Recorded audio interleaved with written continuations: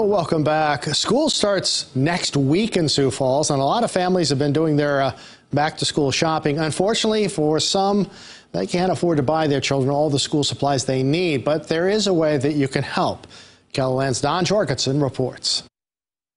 From floor to ceiling, you'll find just about every kind of school supply a child would need here at the banquet. So this week we will be busy giving out thousands of backpacks to children in our community whose parents cannot afford those items.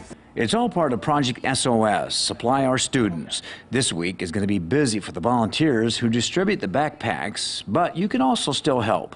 Even though we've started the giveaway, obviously there's still some things that we could use.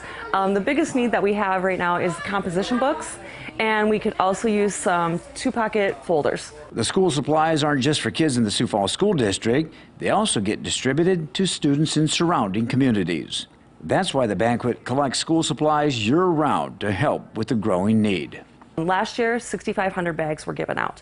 So when we say we're making an impact in our community, we really, really are. An impact that starts with you. If you see something maybe after school starts that goes on clearance, if you want to buy that up and bring it down to us, we would be very, very grateful. In Sioux Falls, Don Jorgensen, KELOLAND News. If your child needs a backpack with school supplies, you'll need to register. We've provided a link for you, or you can call the banquet and get them registered.